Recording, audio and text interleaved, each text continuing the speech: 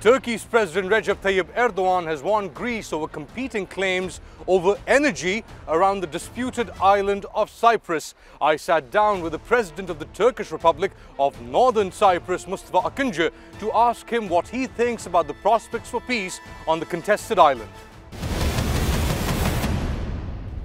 A solution which will envisage our freedom, our political equality, and our security. And security for all, freedom for all, and political equality for all. Mustafa Akinci, thank you so much for speaking to TRT World. It's been 35 years since the events in Northern Cyprus, since the formation of the Turkish Republic of Northern Cyprus. How has TRNC fared in these 35 years? Well, as you know, due to the unwillingness of the other side, we had to declare the independence of our republic. Before that, as you know, we had the Turkish Federate State of Northern Cyprus, in which I was the youngest member, by the way. But after so many trials that we couldn't reach to an agreement, we had to form and establish the TRNC. But even in that declaration, we kept the door open to an eventual federal setup, depending on the political will and determination of the other side as well. But unfortunately, so far, we couldn't see that. So on the one hand, of course, we are trying to keep up with the situations surrounding us. We are trying to develop our economy. We are trying to develop our democracy into a more modern way. And we also want to keep the option open for a solution. So two things goes parallel. On the one hand, we try to develop our system. We want to make all the necessary reforms, economic-wise, social-wise, political-wise. And at the same time, of course, we want not to shut the doors for a possible solution if and when the other side comes to their senses. So to share power and wealth with their neighbors. But time seems to be running out. Mevlut Çavuşoğlu, the Turkish foreign minister, has come out and he said that other options beyond this current course need to be explored. What is he alluding to, and will, more importantly, it be acceptable to you, because you have said that this is the only way? Well, let me be very open on this. If there was any other options on the table, I would be the first person to know about it. First, the Greek Cypriots wants to keep the status quo. They want, in a way, to show that they negotiate, but in fact, they want the continuation of the status quo, which is not to the benefit of the Turkish Cypriots. The only option under the UN parameters so many years has been kind of a bizonal, bicommunal federation on the basis of political equality. The problem is not the parameters itself. The problem has always been, and still is, the mentality of the Greek Cypriot leadership.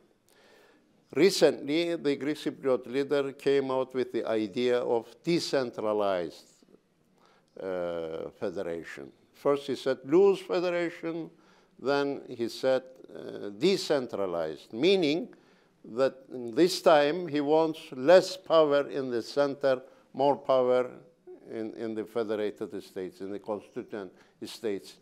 We are not against the idea. I am on record saying that as long as our political participation, our effective participation in the decision-making process within the framework of the remaining competences for the federal government, we are ready to discuss. We have been all along insisting to have more powers for the wings, whereas the other side constantly wanted to have more powerful center. Now they came out with this idea. We said, okay, as long as there is not an open-ended process to take another 50 years, because, mind you, the negotiations on Cyprus has been going on since 1968, which is 50 years. We don't want another 50 years to continue on like this. They need to show political will and determination like we, the Turkish Cypriots, have shown back in 2004 during referenda, as we voted to 65% yes, but they refused this Annan plan with 75% no vote, like we showed in Crans-Montana. That again, they couldn't come to an agreement. So, you know, to say that there are many options that we can discuss, it doesn't seem realistic, because what is at hand is the bizonal, bicommunal federal setup. So what is Mevlut Çavuşoğlu talking about when he talks about these other options? Like too many people, Mr. Foreign Minister is also fed up with the attitude of the Greek Cypriots. And he also is trying to understand what the Greek Cypriot leader is really seeking for. Because we have learned that during Crans-Montana negotiations, that both myself, Mr. Anastasiadis, and Mr. Çavuşoğlu were present. Mr. Anastasiadis aired some views with him, as if he would be inclined to try to form a two-state solution. When I met with him in April, on 16th April this year, I questioned this, whether he is really for a two-state solution. And he went around the issue. He didn't say anything concrete. At the end of the day, I put him a very concrete question. I say, is it on the agenda or not? I need to know it. As your counterpart in the negotiations, I need to know it. He said, no, it's not on the agenda. So he's talking to you beyond the agenda, offering something that isn't present in the agenda or for the discussions that were specified. No. What he has been saying all along is what we know they are on the agenda. He has not mentioned anything outside the agenda. But you're saying he's selling different things that might not be true, or in this case might not apply. When it comes to two-state solution, for example. He said so to Mr. Çavuşoğlu. This is what we know. Not to me. Not to me in its concrete terms and in its real terms that we can believe in him. So why are they sending different messages to the Turks and to you? Listen. This is a problem, isn't it? Well, the problem lies in somewhere else, but this is a kind of a rhetoric that will fade away. After Ms. Lutz will come and will try to form the terms of reference, everybody will face the reality. So Mr. Anastasiadis himself also, and everybody, all interested parties, will see the reality that what is at hand... Including the Turks. Including everybody. What is at hand is only what has been within the parameters of the UN so far. Northern Cyprus's relations right now with Turkey. How would you describe this relation at this point in time? Well, the relations has always been at the highest level. You know that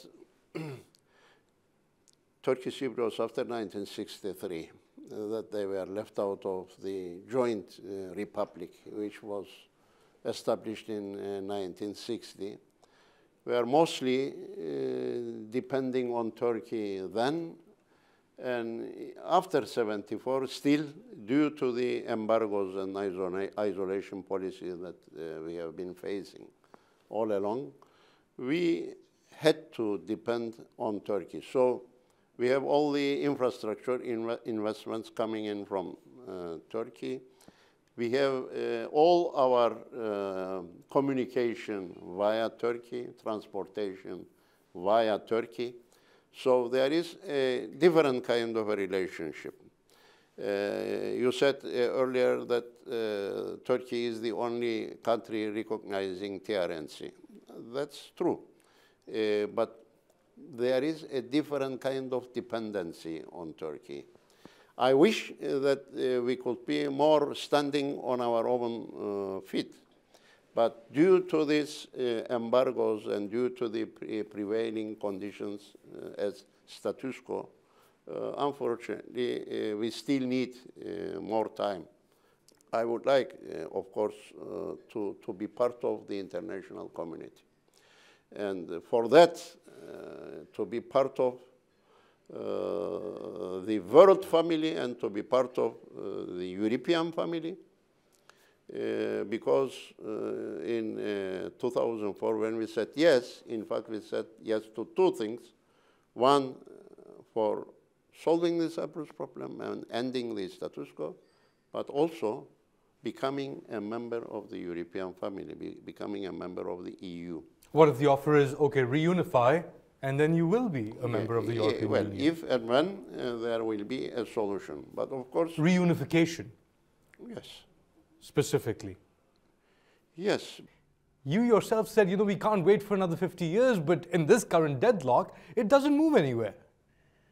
The Secretary General has appointed Ms. Lut to come to the island in order to try to draft a mutually agreeable terms of reference.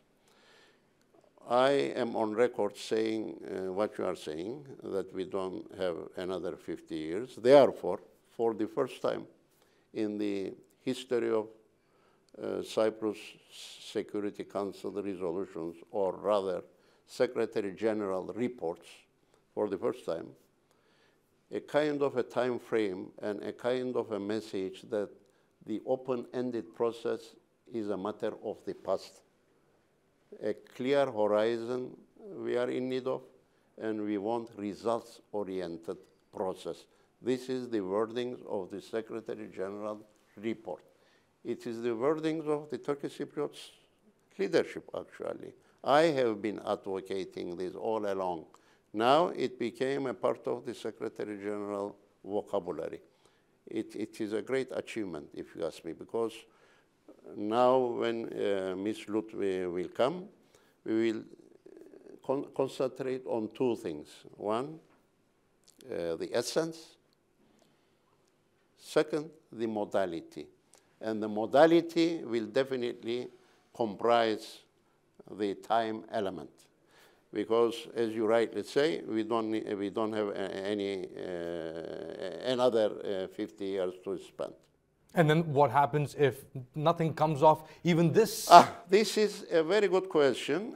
This is what we, the Turkish Cypriots, also are keen and But what is the worst case scenario? Is there a cutoff time in your mind? Yes, there is a cutoff time. And I was put this question a few days ago, and my answer is the following. We are not talking in terms of years anymore. Maybe not in terms of weeks, but we are talking in terms of months.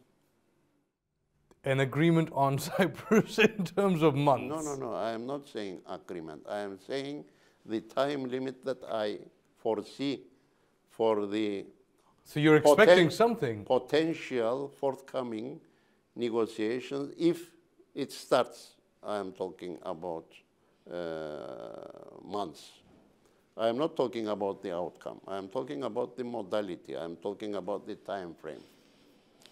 Of course, I wish to see that finally we reach a solution, because I believe that it will be good for everybody. But it's not only up to me. If it was only up to me, we could do it right away, because I am determined to see this solution, because I see real benefit for everybody involved. But of course, not any kind of a solution which will envisage our freedom, our political equality, and our security. And security for all, freedom for all, and political equality for all. You seem to be in a very sensitive and a very difficult position. Because on the one hand, you have to deal with the Cypriots, the Greek Cypriots. On the other hand, you have to deal with the Turks, who is the only country that recognizes the Turkish Republic of Northern Cyprus. And then you have your own constituency of Turkish Cypriots. How difficult of a position are you in? Look here, I don't feel that I'm in a difficult position for some good reasons. One, I know what I want, and I know what my people want. What do you want, and what do your people want? I want what my people mandated me. I went to the people, to my constituency, and I put forward my ideas to them. And I said very openly what kind of a solution could be for Cyprus within the framework of UN parameters, within the framework of 11 February 2014 agreement, which had been conducted between my predecessor and Mr. Anastasiadis. And within that framework, more than 60% of the Turkish Cypriot people voted for me. So I am with that mandate, and I know what I want, and I know what my people want. My problem is not with my people or with this or with that. The problem is with the prevailing mentality of the Greek Cypriot leadership.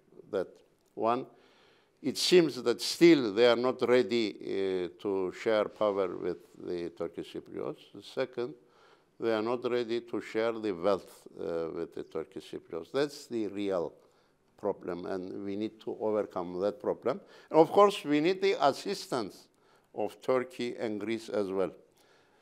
Areas of interest within the context of negotiation. One is solely within the framework of Cypriots. That's why we formed two tables in Crans-Montana. On one table, we have the internal aspects of the Cyprus problem, including property, including power sharing, including territorial aspects, and including governance and everything. And on the other hand, which includes security and guarantees, there you have the guarantor countries coming in. But even there, we had our places as well. In other words, on the internal aspects, although this does not exclude our dialogue with Turkey, as a leader of the Turkish Cypriots, I need to continue close dialogue, not only with Turkey, with the political parties, with the government, with the opposition parties, with the NGOs. I am trying to do my best in order to keep them informed and share the news, what's going on with them as well. But you have to understand that on these issues, at the end of the day, it will be the Cypriots, Turkish Cypriots and Greek Cypriots, who will have to say the last word. Not Greece, not Turkey. Nobody. It will be up to the Turkish Cypriots and Greek Cypriots to decide what will be their fate in a referendum. This is what happened during 2004. But this does not exclude the importance of Turkey and Greece supporting this kind of a solution. In a supporting role. We need to have their support. We need their assistance. We need to keep up with this dialogue. And we need to continue this to a successful conclusion. The Turkish President Recep Tayyip Erdogan has come out and said that Turkish vessels will soon begin exploring in northern Cyprus territorial waters. These are contested areas. When you talk about looking at eye to eye with your Turkish partners, is there complete agreement on this? Yes, we have complete agreement because we have been asking to our future potential partners, the Greek Cypriots, to form a committee with us. But they don't agree. They said this is illegal. In order to discuss these issues, because they agree that we have our share there, but for the future, after a solution. When is that solution? Nobody knows. Is it going to happen? Nobody knows. So they want to own themselves. For this, they have an agreement with the Egyptians from 2003, and with the Israelis and with others. And Turkey says nothing doing. And they are going ahead with a very illogical project, which instead of having a pipeline via Turkey and Greece in order to reach to European Union countries, they are opting for a longer and more expensive pipeline with Israel gas to pass from Cyprus, Greek Cyprus, Crete, mainland Greece, and Italy. Much more expensive, much more time needed, and much deeper waters in the Aegean rather than passing through Mediterranean. What is your position as the president of the Republic of Northern Cyprus? Regarding this? Regarding this particular issue, and especially Cyprus saying that this is all illegal. Turkey cannot enter these waters because it comes down to claims. Look, there are two issues here. One, Turkey claims certain areas. Turkey says that those areas comes under her territorial waters, continental shelf waters rather. And there are areas where we as TRNC are claiming because it overlaps with the Greek Cypriot parcels. So for those areas that is overlapping, we have issued permits for TPAO, Turkish oil company, to conduct seismic works on behalf of us. So Turkey now is doing two things actually. One is trying to find out whether there are deposits or not in her own areas. EEZs? Yes, and at the same time, we look forward that this will continue on the areas that I have just But what if they move towards a conflict? These are contested waters. This is what I have been telling all the time. Instead of creating tension, I am asking to create cooperation. Instead of taking this to create problems, as if the problems in our area are not enough, to add more and more problems, to show a very good example for cooperation, which will be beneficial for all Turkish Cypriots, Greek Cypriots, and for the regional countries, including Turkey and Greece.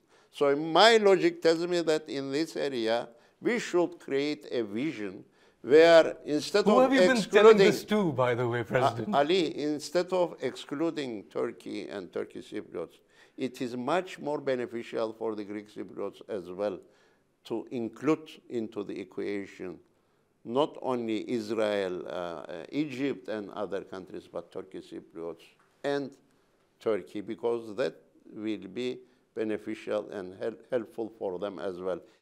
Because you have the Turkish lira, but they're spending in the euros. It's a very difficult life, isn't it? It is, yes. But we have to face it until we find a better formula.